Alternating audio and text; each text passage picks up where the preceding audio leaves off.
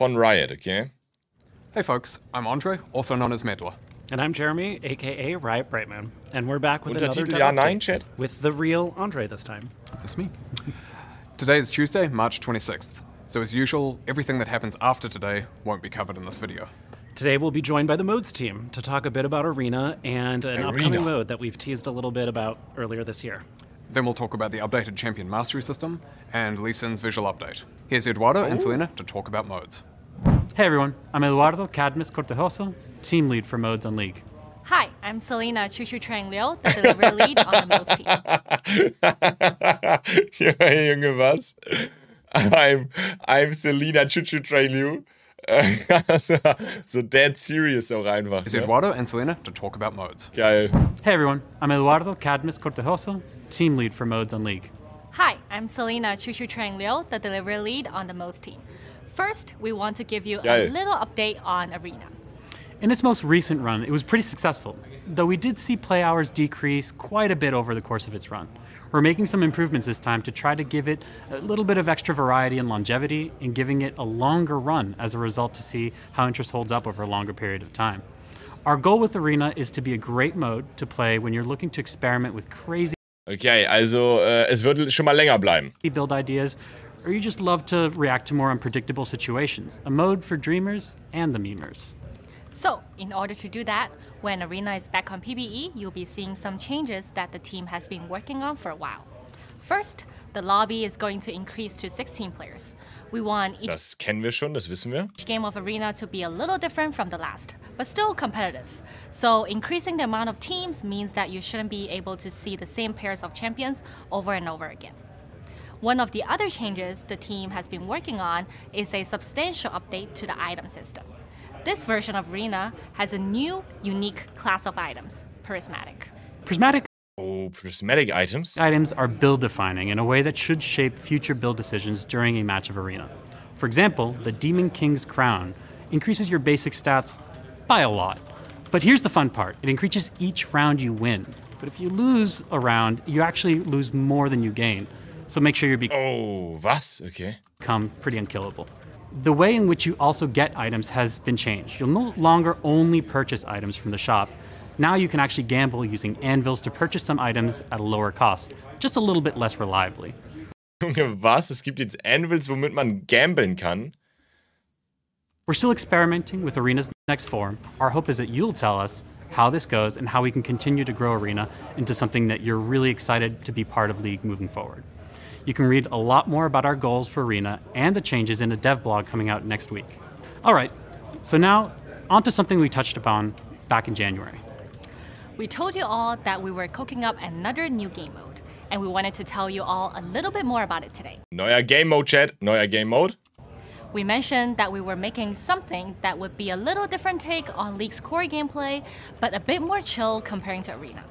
Well, after months of work, it's time to let you all know that we are currently working on our first Bullet Heaven Survivor PvE game mode. Bullet Heaven Survivor PvE Game Mode. In this mode, you'll be able to fight against hordes of enemies by yourself or with friends. So whether you're looking for a challenge or you Oh, so Zombie-Mode-mäßig. Das ist cool. Ich feiere immer solche Zombie-Modes. just want to have some fun with friends, we want this to be something everyone can enjoy. I know a lot of us, myself included, have some pretty fond memories of previous PvE modes like Odyssey or Star Guardian, but this time we wanted to make something markedly different. And while we aren't quite ready to show you much yet, we can give you a little bit of Oh, ja. Okay. Okay. Alright, okay.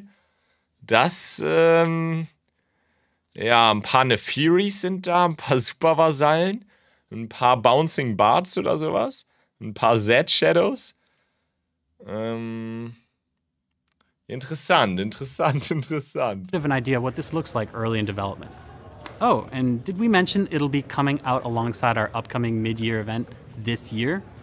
Well, that's it for modes for now. Okay, welches Event meint er?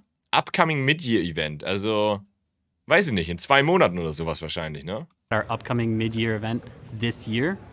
Well, that's it for modes for now, but we hope you'll enjoy the return of Arena, and we'll be back to share more news about our upcoming Bullet Heaven Survivor game mode in a future dev update. Thanks for playing, and we'll see you all in Arena. In January, we shared that we're updating the Champion Mastery system. When we announced it, there was some feedback from you all regarding the changes. And one area of feedback was that it felt bad to grind for titles and then lose them the next split. And we agree. So we've made the champion-specific titles permanent. We're also changing the way you gain Mastery Points. Currently... Welche Champion-Specific Titles? Ich kenne die gar nicht, glaube ich. James, moinsen. Grüß dich. Your Mastery score is impacted by your team's performance overall. But with this update, it'll only account for your own performance. Warte, was? Der Mastery Score war vom Team abhängig auch noch? Von der Team-Performance? Instead of factoring in your team's overall average. We're also changing how much wins and losses are weighed. So even if you lose your game, you'll still progress your champion mastery more than you would today. Yeah. We're targeting to launch this system with the changes we just mentioned on patch 14.10 on May 15th. Okay, it's also been a bit since we talked about Lee Sin, so we wanted to give you a little update on how his visual overhaul is going. As one of our older and most iconic champions, Lee Sin needed a lot of work to meet our modern art and tech standards, while maintaining the feel that his mains have learned and come to love over the years. This includes things like rebuilding his model from the ground up, making his appearance more consistent across all of his skins, adding new fluid animations and updated visual effects.